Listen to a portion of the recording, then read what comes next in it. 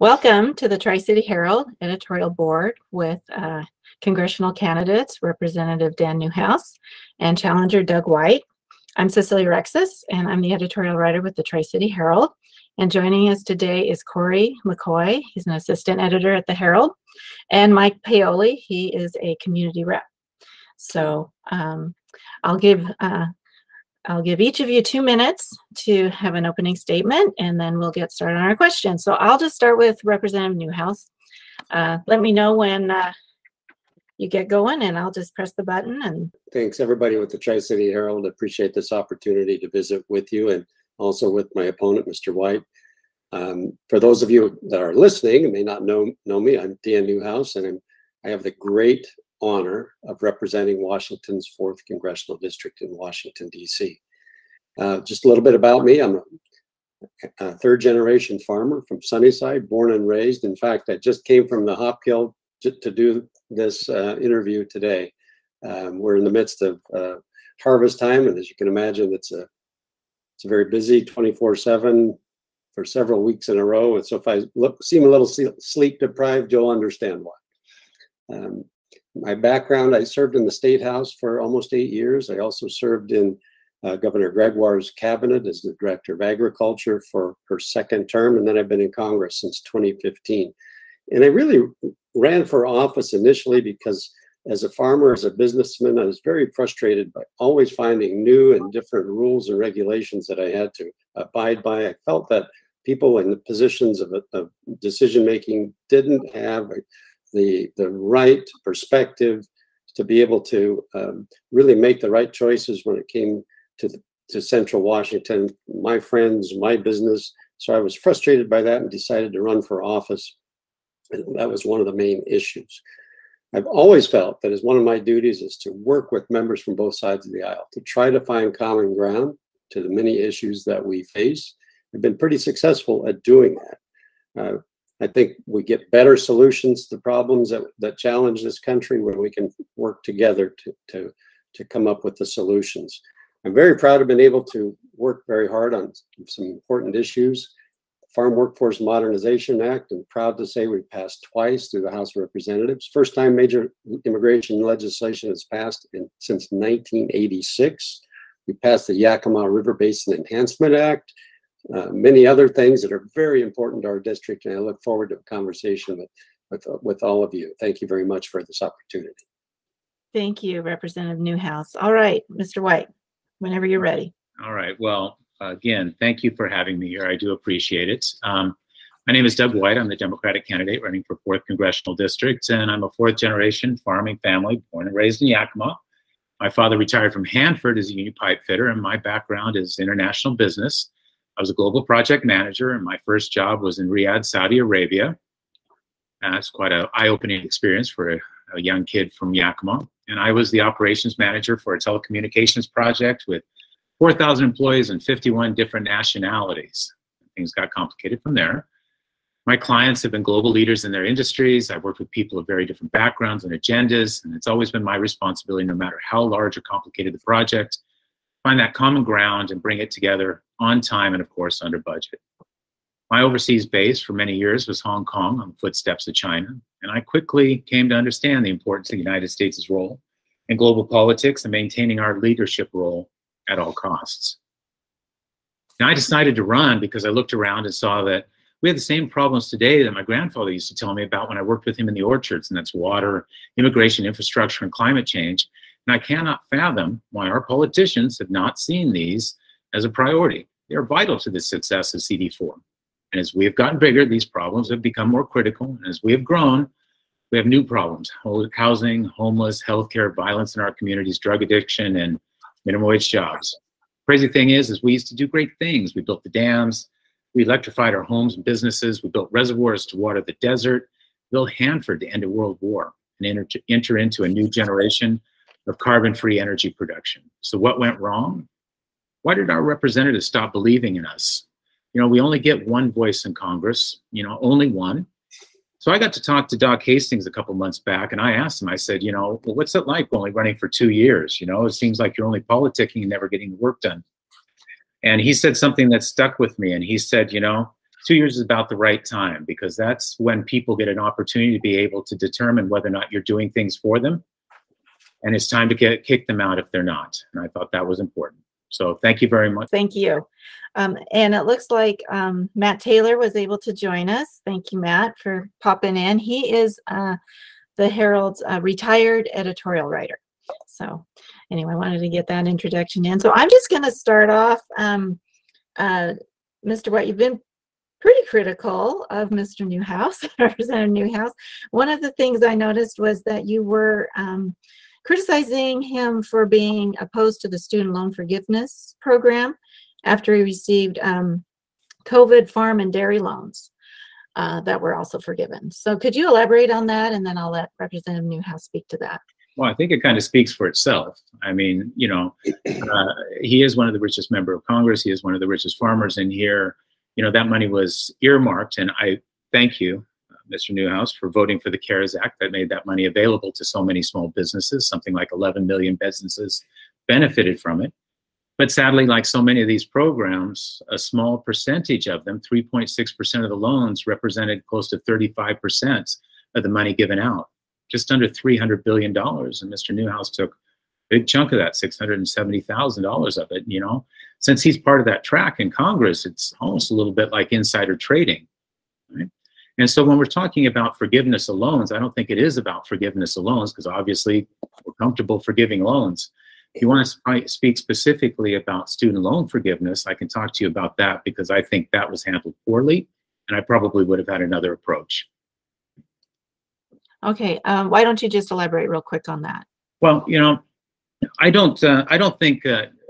Well, one of the things is education has gone up at a skyrocketing rate, and we don't fundamentally educate people differently than we have in the past. So why is that happening? The other thing is, we're talking to people who are young and probably not very experienced with financial products, and they're saying the only way for them to go forward is to get these easy to attain loans. I think that's problematic. And then the high cost of the interest rates is a problem in and of itself. And this is something that Congress should be looking at. If I was to see any forgiveness, I would have been looking at forgiveness maybe in interest rates rather than equity. And I think that would have had broader appeal for many people, and it would have been a reasonable assistance for people to get some relief. Representative Newhouse, your thoughts on that? On which part? The both, CARES all Act? of yeah. Well, You can talk about the CARES Act and then go on with student loans. So my response is, you know, we have a citizen legislature. That's what Congress is. And the fact that I have a small business should not preclude me or anybody else that has a small business from being able to utilize tools that Congress passes. Of course, the numbers are just a little bit wrong, Mr. White. I don't even have a dairy. So half of what you're talking about doesn't apply to me. But I didn't say the word dairy. Cecilia did. No? Yeah, I thought we read that on one of your social media sites. Okay, all right. Well, that's good to know that. It's good to clear that up. So just saying. And the second part of the assistance that was provided for businesses, Congress took themselves out of the running for that. So my son reminds me of that on a regular basis. But anyway, I think it's totally fair that in extenuating circumstances such as this country was going through, we passed some really important legislation to help small business. We didn't want our economy to go in the toilet, and we wanted to make sure that people could stay keep their employees as long as possible, keep the lights on as much as they possibly could as we work through the challenges of COVID-19. As far as the student loan issue is concerned, I think that what the administration has done is a totally wrong approach. These loans are not being forgiven. They're being transferred to people, many people who didn't even take out loans to begin with. I think the number in our district alone of people that don't have four-year degrees is over 75%. And to shift the responsibility for paying back loans that were taken about by others, to me, just is not fair. There are other things that could be done. Certainly the high cost of education has to be addressed. And I think by providing this kind of program perpetuates the increasing inflation in tuition costs. So I totally disagree with the Student Loan Forgiveness Act. Yeah, but if this is conversational, I It mean, is. yeah, you know, any loan that's forgiven by the United States is just a shifting. I mean, that's, you know, that's just a given. So that's the way that works. So one is not different than the other. Okay, let's talk about immigration. Representative Newhouse, I'll start with you. You've passed some legislation that was very helpful, a lot of people thought. Can you explain what that is? And then we'll let Mr. White have a chance to respond on what that was. Yeah, I was very happy to be part of a process in working in a bipartisan way to pass legislation through the House. Like I said, twice. We've done it in 2 Congresses now, and it's now over in the Senate for their consideration. It's called the Farm Workforce Modernization Act, which really does a lot of different things. But the bottom line is it works to recognize those people that are in this country now who are working in agriculture, who don't have legal status, and provide them a way to become legal so that we can continue to benefit from their labors. And it looks to the future so that we can allow people to come to this country who want to, who we need, by the way, and many people in central Washington understand that, to be able to come into this country legally. And it provides electronic verification so that people that do not have proper visa in possession will not be able to be hired. So I think it accomplishes many different things. Not only does it provide a source of legal workers, but it also helps reduce the pressure to come into the country illegally, because if you do, it precludes you from being able to get a job. This is one part, I think, of a larger effort that has to be accomplished as it relates to immigration issues in this country. Certainly the DACA issue is something I've supported and will continue to until we get that passed into law. But there are other aspects of our economy, other aspects of immigration that we have to address. Congress has not been successful in taking on comprehensive immigration reform.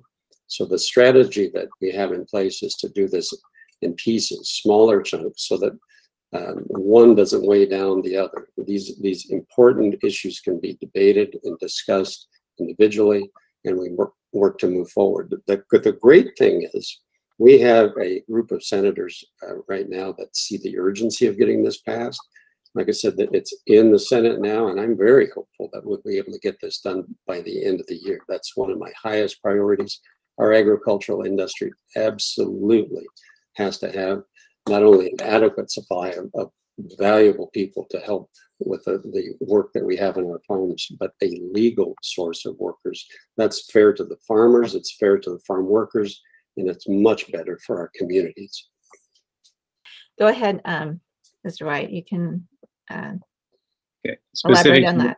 Specific to the Farm Workforce Modernization Act. Yes. Yeah, I think it's one of the most shameful things that this country could possibly do. You know, I've talked to quite a few people, the agencies that run the hiring. I've talked to the lawyers that represent the farmers, and I've talked to the people who would be affected by this and their families that would be affected by this. The consensus is the Farm Workforce Modernization Act really has done nothing to improve the H-2A visa process. It's done nothing to make it less complicated, less costly, or make it more accessible to small farmers. What it does do, and this is the single most important thing to keep in mind, is it creates a subclass of people and brings in indentured servitude. We are reintroducing basically slavery into this country. We're expecting people to come back year after year to do back-breaking work. And if they do not come back, it cancels it. They have to do this for, what, about 14 years before they are even considered for a chance for citizenship. This is not a pathway to citizenship. It is indentured servitude.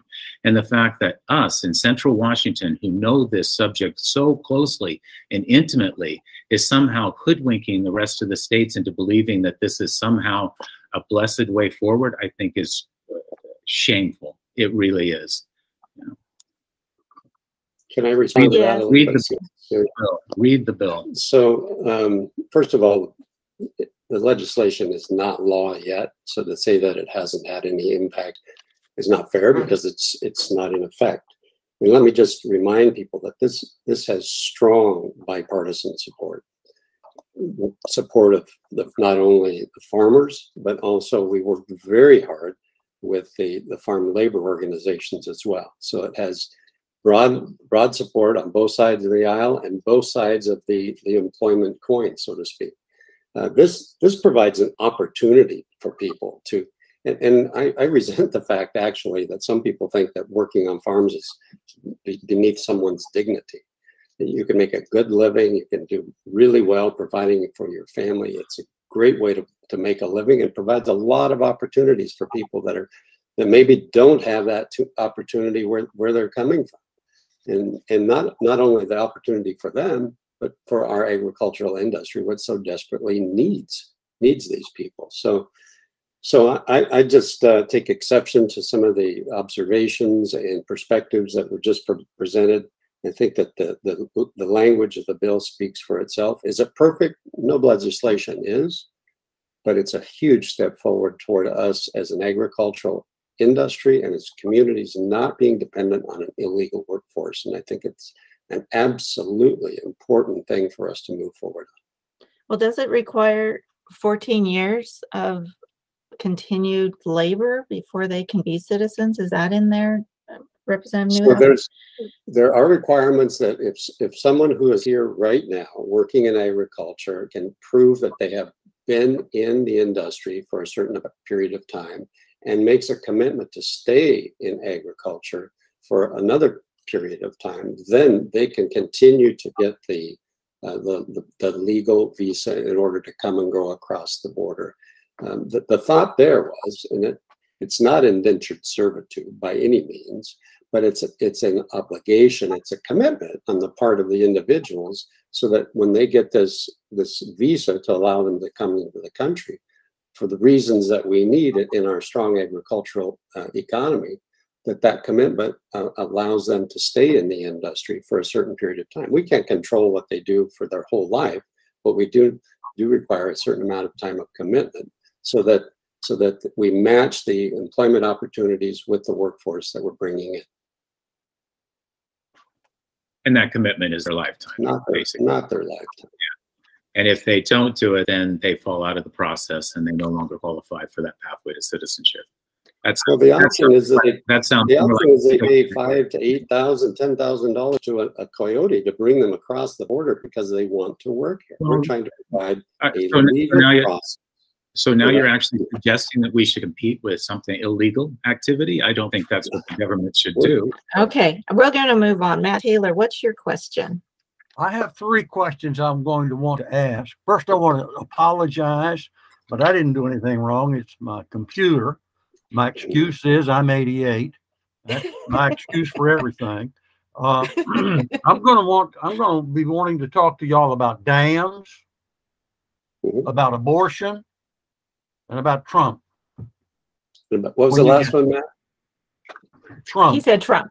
Oh, Trump. Former President Trump. So how are you? Who do you want to Who do you want to ask the questions first, Matt? Who? Representative Newhouse or Dick? Well, yeah, I think I need a question. So you just want them to elaborate on each topic. Is that it? Yes. Okay. All right. Representative Newhouse, why don't you take Snake River Dams? So I am an unabashed supporter of maintaining the important infrastructure that we have in the Pacific Northwest, that part of that being the 4 lower Snake River dams that seem to be in the crosshairs of some people who would like to see them breached in order to protect the endangered species of salmon. I try to, as much as possible, educate people as the importance of the dams, what they bring to our region, what the opportunities that they have provided from clean, carbon-free baseload energy to the transportation that allows Lewiston and Clarkston to be seaports. That over 50% of the grain in our country moves down the Snake and Columbia rivers because of the barging system, the agricultural opportunities of flood control, all of these different things that provide really our way of life in the Pacific Northwest. And we've become so reliant on the power source that they provide us. You know, recently, over the summer, we've seen record salmon returns. proving to me that without a question that salmon and dams can and do coexist. If the dams were the problem, we would not be seeing this. But certainly I would be the first, many people would say, are the dams an issue in some ways? Absolutely. But we've been doing an awful lot to mitigate for the presence of the dams. We continue to improve technology at the dams, the fish passage, which is some of the best in the world, the improvement on the design of the turbines so that they're more fish friendly. We invest a lot into habitat, predation, and we should be looking at many of the other aspects, the other things that impact salmon populations, ocean conditions, the cleanliness of Puget Sound, the kinds of things that there are many that impact salmon. It's not just one thing. If we remove the dams, even the scientists say there's no guarantee that that's going to bring the salmon back. We can truthfully say, like I said, dams and salmon can and do coexist. And I'll continue to fight very hard for us to continue benefiting from their existence. Thank you, Mr. White. Yeah, I think this is one of those areas where Dan and I, or excuse me, Mr. Newhouse and I differ very greatly in our approach to things. We've been fighting over those dams for about 70 years now. And, you know, I believe that those dams probably are not going to come down in my lifetime. They're definitely not going to come down in my tenure in office. And so I need to look at the things that can be done, that I could do as a representative in order to be able to make this district better prepared for the future.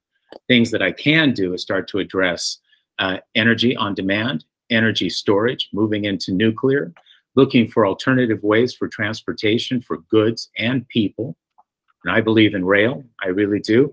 Continuing to invest in our salmon runs, because I agree. I think that does work, and it is working well. And by doing those things right now, I can start preparing for the next 5, 10, 15, 20, 25 years until maybe somebody decides that the dams actually can come down. And in the meantime, we are building up our infrastructure, we are creating jobs, and we are starting to expand our economy. These are things that we can do. So we can either stand back and do nothing and say the world is never going to change, or we can start building this economy in Central Washington so that we build wealth for everybody here. This is, you know, you got to have a plan and you got to lead. If I might follow up on that, Mr. White. Sure. What is your position on wind turbines? There's a lot of concern in the Tri-Cities, especially, that our vistas will be marred by wind turbines everywhere, that will just be surrounded. What's your take on that? Well, you know, I think the approach to carbon-free energy production is, you know, requires a number of different tactics.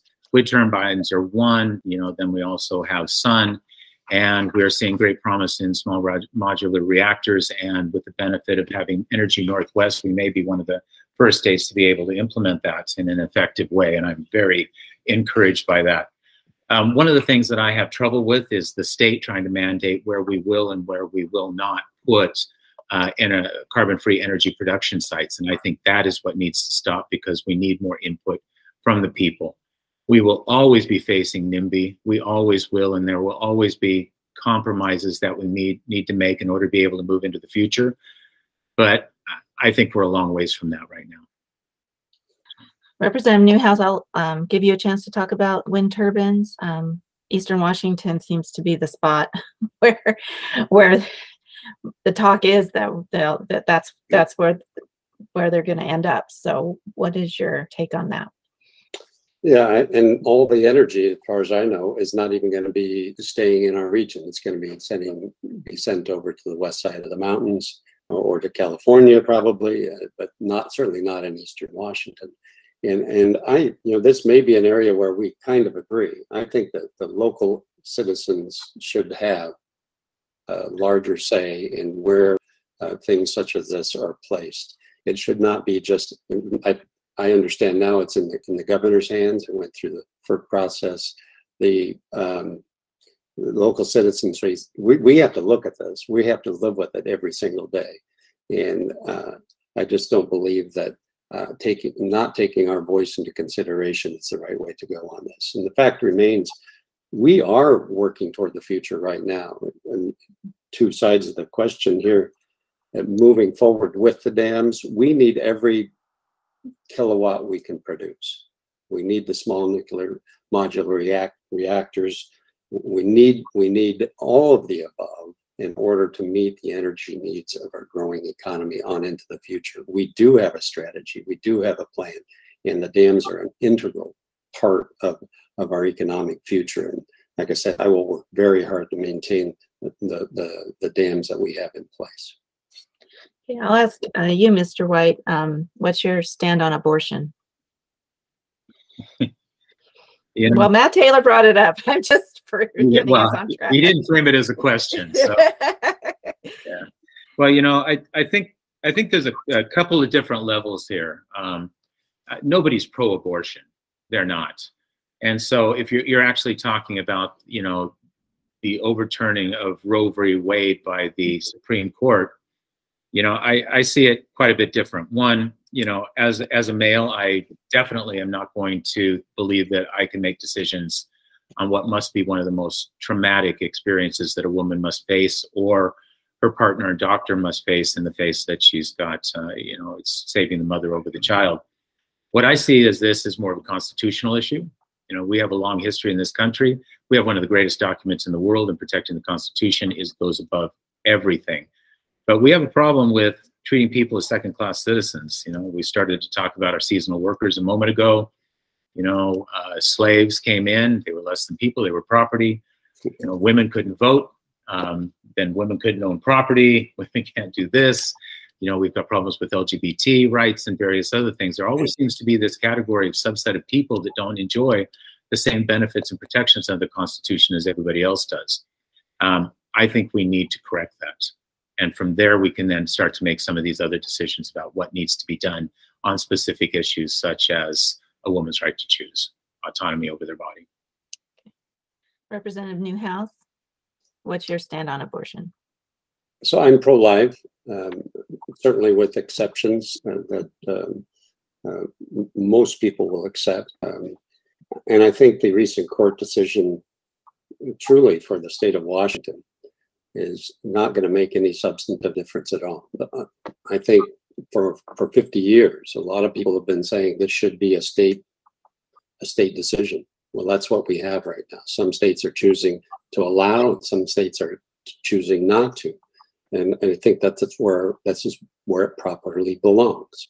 And like I said, here in the state of Washington, I don't see a huge amount of change happening. A woman's right to choose is going to continue here in Washington state, whereas our neighbor in Idaho, things are different. And so I think the flexibility is there that a lot of people have been asking for half a century. But for myself, not wanting to make the decision for women, but I do believe in life, and I'm a pro-life supporter and will continue to be. Okay. Matt, I'm going to switch to Mike Paoli. He can, and then we'll get back to your third question, or third topic, I should say. Matt, this is actually just a clarification for you, Congressman Newhouse.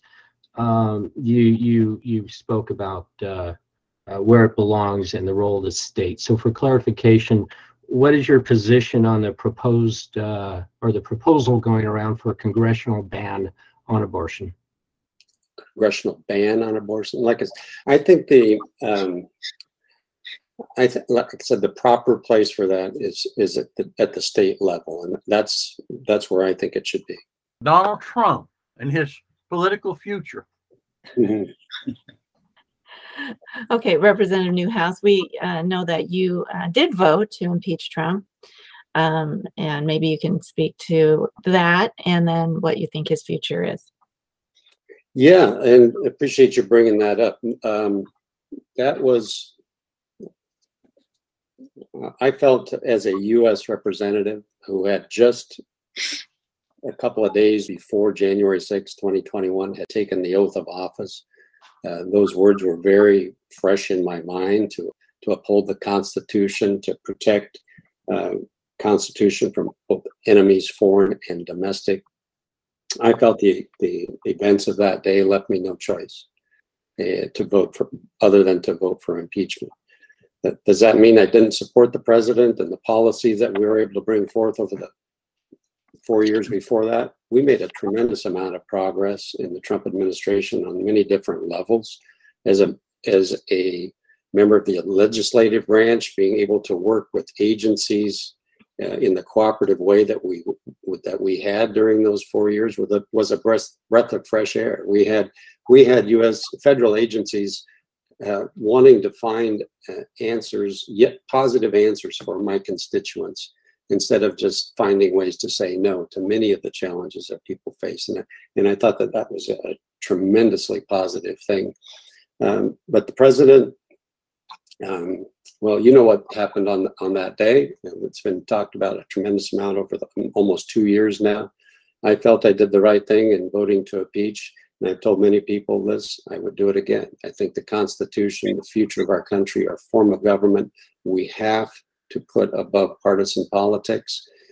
Knowing full well that I probably risked my political career making that decision, I felt it was the right one. Do you think Biden won the election? I do.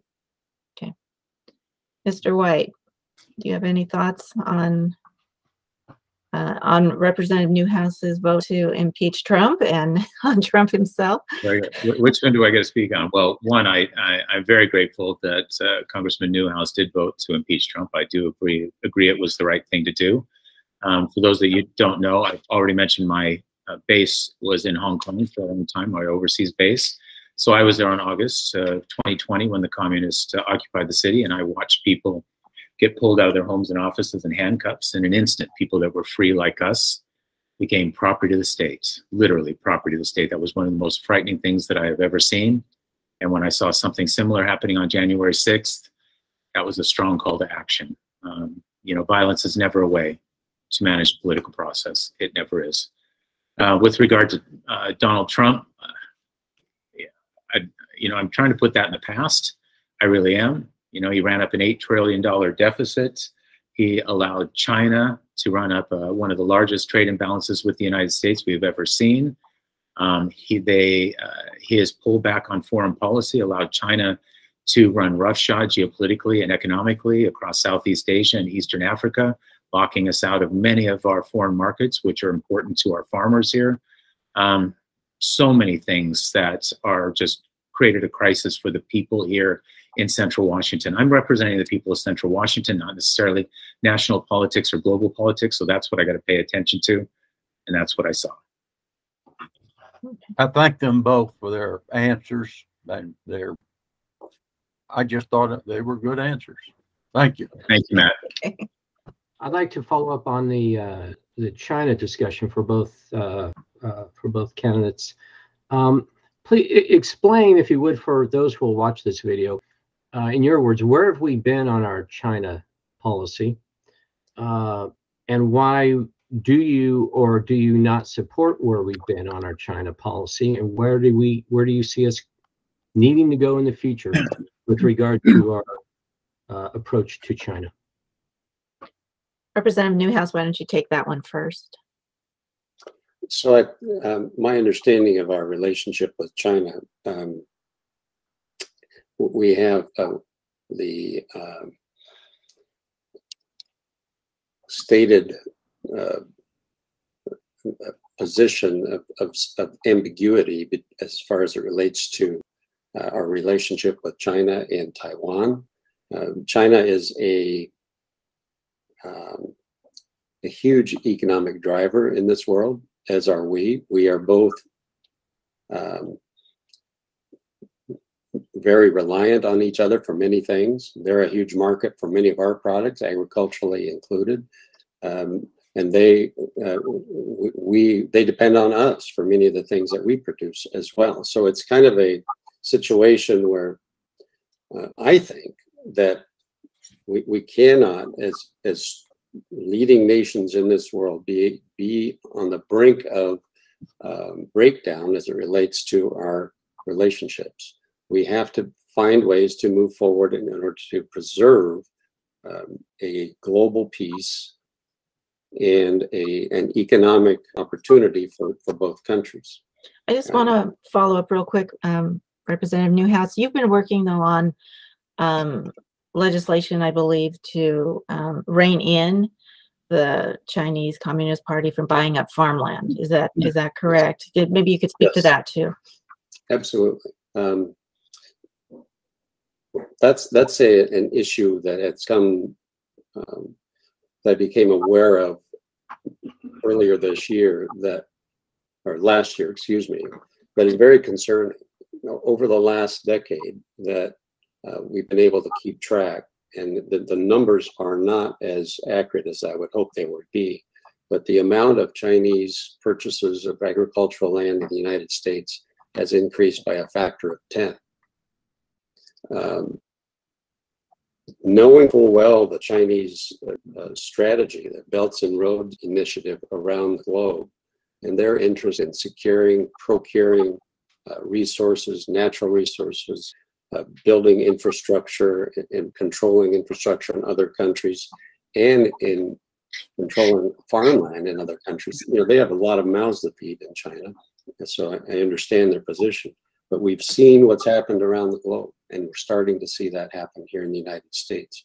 I have legislation to stop that, to stop the Communist Chinese government from in any way purchasing farmland in the United States. I think it's a matter of national security as well as food security for us to have stronger control over the food production that we have in the United States. Just want to say that when this was first introduced as an amendment in the appropriations process, it passed with a unanimous vote. There's a lot of strong support in Congress for taking this action, and I feel very optimistic that we'll be able to get this written into law. I think it's of huge importance. Like noticing that, like I said, the trends that we're seeing around the world, that's something we want to prevent happening here. Or we could wake up in 10, 20 years, given amount of time, and wish we had done something about this when we don't have the control over our domestic food supply that we should. Okay. Mr. White? Well, yes. Well, we do have to pay attention to who's investing in our country and who's buying our land, of course, but paying attention to 90,000 acres is, I think, the definition of not seeing the forest because you're too busy staring at the trees right now. China is the biggest threat that the United States has ever faced. I would even go so far as to say even beyond the Cold War. Cold War, we were looking at mutual destruction, but the Soviets never really had the wherewithal or capability to be able to overturn democracy because they're just a failed state. China has both the financial capability and the structure in order to be able to absolutely be devastating. And we've set ourselves up in such a horrible position. We have been asleep at the wheel for years and years. I don't even know how long it is. We allowed our jobs and manufacturing to be sent over to China in exchange for temporary satisfaction of cheap goods. And we became addicted to cheap goods to the point where we continue to lose our jobs and continue to lose our jobs. And our jobs got depressed wages to the point where President Biden, a couple months ago or something like that, was actually thinking of trying to reduce the tariffs on the import of China goods because they were too expensive for the people that live here to buy. That's absolutely ridiculous. Okay, China right now is very systematic in everything they do. Once you see that they've done it, that means that it's already in place and it can't be done. They never back down from anything. The only thing that they do understand is a show of force and strength. I am very proud of our military, and our military needs to stand up. Having lost Hong Kong was devastating, and I know all eyes right now are on Ukraine and how the United States responds to that, and I am very proud of the way the United States has stepped up to the Ukraine, because right now the next target is going to be Taiwan, and if Taiwan falls, we lose Southeast Asia. That right now is the fastest growing area of the world with the strongest economic engine, and we need that to be allies with the United States for our trade. China needs to be taken to its knees. Absolutely. Okay. One thing I might add on that, Cecilia, is China thinks in long term. They have plans going out decades. The United States, that's one area where we fall short. We don't see far enough ahead, plan far enough ahead. Our strategy it's much more short term. There could be a lot of reasons for that, but I think that's something that we in this country need to be aware of. What we're dealing with here in communist China. They're very, very smart, very clever people. They have their own interests at heart, not ours. And like I said, they're thinking in terms of decades, where we think in increments of 2 to 6 years. And I think that is something that is a very serious issue that we need to change the way we strategize in the United States. Exactly. It's also about investment in our country. They invest about $8 trillion a year in infrastructure. That's trillion with a T. And we're choking on $58 billion a year investment in our infrastructure. And our infrastructure hasn't been significantly updated in over half a century. So, the way they see the future is clearly different than us. So, Representative Newhouse, can you speak to inflation? That's been a topic, just every citizen's going to the grocery store and seeing higher prices. What are your thoughts on that trend right now? Yeah, it's very concerning. I think that's the economy and inflation is probably top of mind for every single person in the country right now. Every time you drive by a gas station, you see posted the high price of gasoline. Going to the grocery store, you sticker shock every single time. People are having to make very difficult decisions on whether they put gas in their tank, put food on their table, buy their prescription drugs, making choices that they shouldn't have to be making. So there's, and a lot of this has just happened in less than 2 years. And I've got to believe that many of the pressures that we are seeing, the inflationary pressures that have brought this to bear so quickly, are due to policy decisions coming out of the Biden administration. We've seen the pressure on the cost of energy from day one, from decisions being made that have made American energy less competitive, less available, driving up the cost, and we're seeing the results of those actions right now. That has to change. As you know, I'm chairman of something that's called the Congressional Western Caucus. It's a group of 80 members of Congress, and we focus on many of the things that are important to rural America, such as we have in the Western United States. And one of the biggest parts of that are the natural resources that we have in this country. The ability for us to, again, export energy, be energy dominant in this world, I think is a position that we have to strive for again, in order to make energy more affordable for each and every American. The ability to, while continuing to keep in perspective our environmental protections, which we have to protect, we have to allow our ability in this country to utilize the resources that we have literally right under our feet, whether it's oil and gas, whether it's critical minerals, many of the things that we're going to need to move on into the future. Many people are saying we won't even be able to buy a internal combustion engine in the state of Washington by 2035. There's no way we're going to do that if we're relying on sources for many of these critical minerals, such as Russia and China, for many of the reasons that we just talked about. So I think getting these inflationary pressures under control starts right here. We have to look at our energy. Okay, Mr. White, inflation. Inflation. Well, nobody likes it. That's for sure, right? Nobody likes it, right? You know, I think it's an outrage that people that live here and work here can't afford to buy the things that they make and grow here, right? So I just mentioned the trap that we got in with China and exporting our jobs. You know, that needs to reverse, and we need to start spending money on our infrastructure so that we can actually bring jobs back, so that people here can afford to buy the things that we make here, and we're not dependent upon foreign countries and foreign corporations in order to be able to basically meet our day-to-day and basic needs. You know, I'm really upset with the oil companies and Congress's lack of dealing with them. Right now, you know, they're recording record profits right now. That's okay. I got no problem with profits. But I happen to know the United States has been their best customer for 100 years. I mean, we've paid. And as a businessman, I know that when one of my clients gets into a little bit of trouble and they've taken care of me for a long time, I figure out how to make it a little bit easier on them. I don't take advantage of them, right? But that's what's been happening right now. So I don't understand why Congress hasn't stepped up and just yanked that chain and said, you know, we need some help here. You've got excess profits. We need to find a balance. We need to find a solution here. And when we get to the other side, well, then we'll be happy again because this will pass.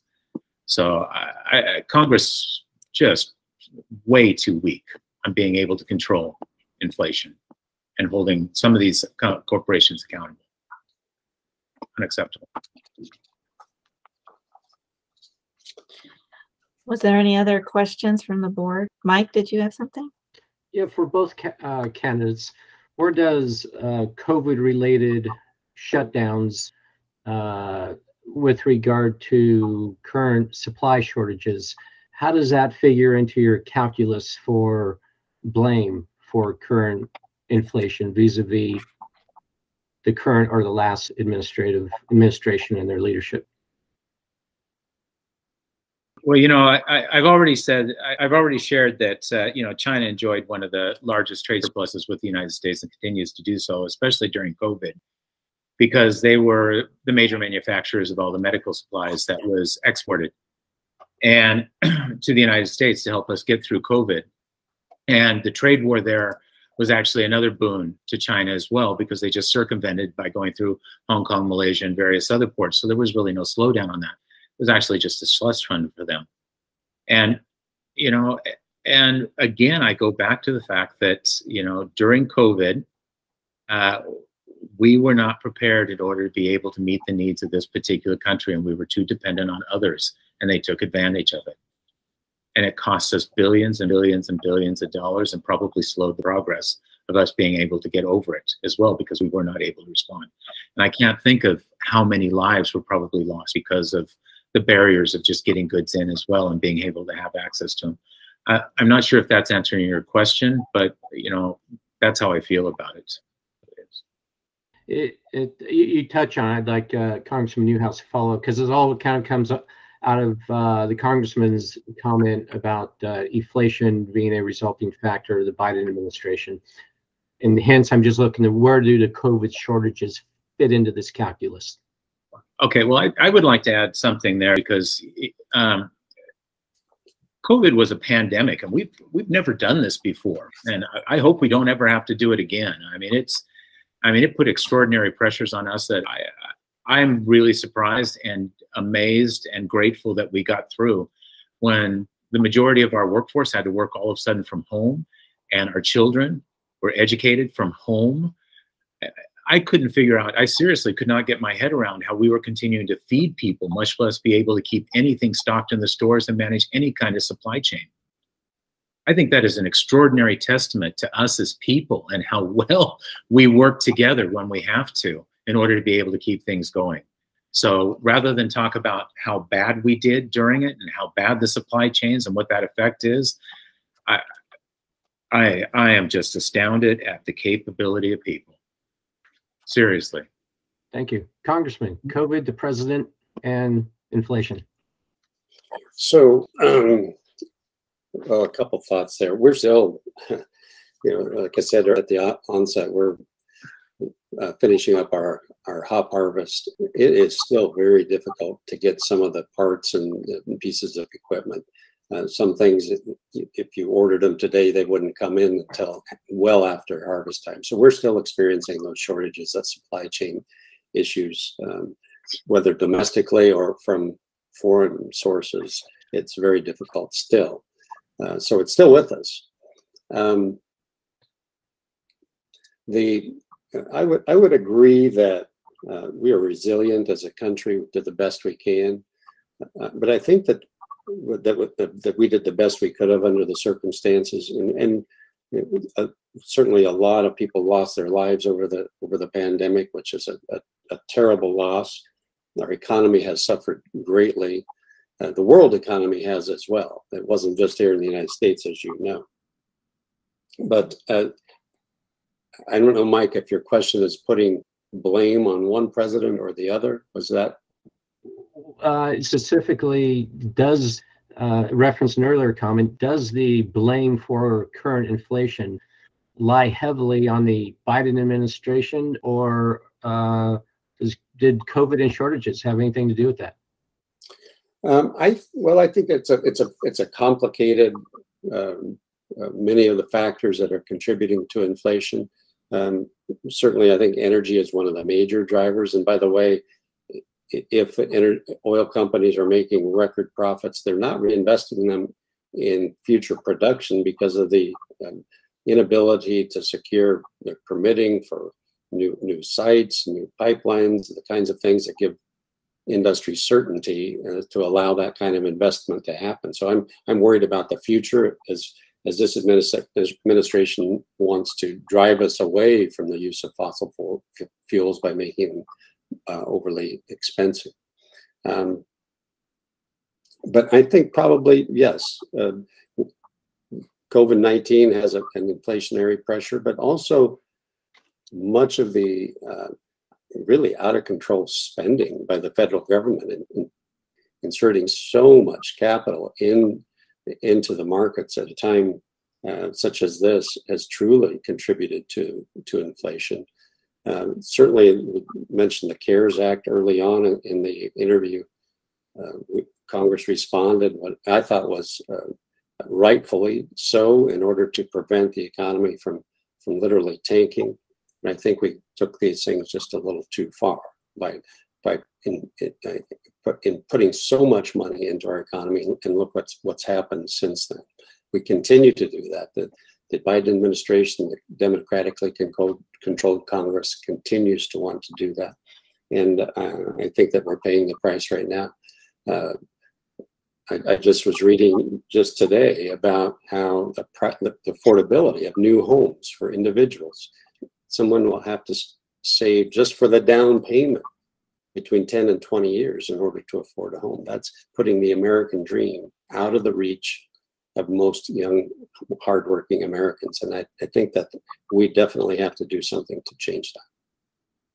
I wanted to get you both to briefly talk a little bit about the current housing crisis. So this area, we all know, has an issue with affordability. New home prices, the average price has risen more than $150,000 in the past 3 years alone.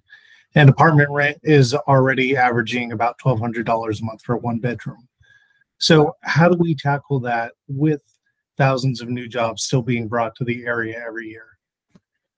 Yeah, the competition for housing is going to continue to grow. It's wonderful that we have so many people looking at Central Washington as a great place to locate businesses. It really is, but it does cause some challenges. Infrastructure is one, keeping the highway system up to be able to handle the increased traffic. Housing, Corey, is a huge part of that issue. One of the reasons we're seeing so many homeless people around the country is the lack of affordability as it relates to housing. And just as Michael was talking about, some of the inflationary pressures we saw in the lumber industry, and the cost of lumber that goes into a new home has skyrocketed, and every other aspect of the construction continues to go up. And so by us addressing the inflationary pressures that we've talked about, all of those things will help to relieve the pressure on inflation and hence the cost of housing. I think we have to look at alternatives as well. The Americans' perception of the dream home has been and has evolved. Maybe it has to evolve some more. What people can realistically expect to be able to afford has changed. And so we have to be able to look at positive alternatives for people to be able to invest in so that they can realize the American dream. And Congress has a role here. We truly do. Some of the policies, the White House has a role certainly as well. Some of the policies that are put into place that address these inflationary pressures, I think, is something that we really have to spend a lot of time with. Okay, Mr. White. Yes, housing is a crisis. I mean, you know, we're all familiar with the homeless, but now we're creating a whole new set of homeless, and those are people with what we consider to be good jobs who just can't find a place to live. This is absolutely a crisis. I think it's somewhat complicated. Part of it is because of the fact that, you know, we're very good about creating minimum wage jobs, but we're not really good at creating family wage jobs, which means attracting new industry into this district in order to be able to give people vertical growth in their positions and higher wages. You know, nice to see union wages in this district. In addition to that, I do agree with Representative Newhouse in the fact that at some point people are going to have to start rethinking what that American dream, what that forever home is looking like. You know, as long as we continue to expand where everybody wants one house on, you know, 1/8 of an acre and so forth, it's going to be very, very difficult for us just to even be able to provide services, whether or not it's transportation, water, electricity, and various other things, and not mentioning emergency services. So I think as people, we need to, in this district, we need to start thinking about how we reshape our communities. I mean, we right now are a collection of rural communities. We really are. We're rural communities facing big city problems. And I think this is where collectively the representative can come into big play by going up and down the district, as I do often, and talking to these people and understanding what kind of solutions they're doing, what kind of problems they're facing, and seeing if collectively we can't come up with something that looks like a solution. And that's where we go to Congress. We pass the legislation in order to bring our tax dollars back home, if that's the answer, to invest in ourselves. I think that's how that happens. This is for Mr. White. Mr. White, would you agree with the characterization of yourself politically as a conservative Democrat? Sure, I'll go with that. And the follow-on question is, why have you chosen the Democratic Party? I chose the Democratic Party because I believe in the principles of the Democratic Party. I believe that tax dollars should be spent on our country and its people, not on the wealthy and corporates. I believe that we build things from the bottom up, not trickle down.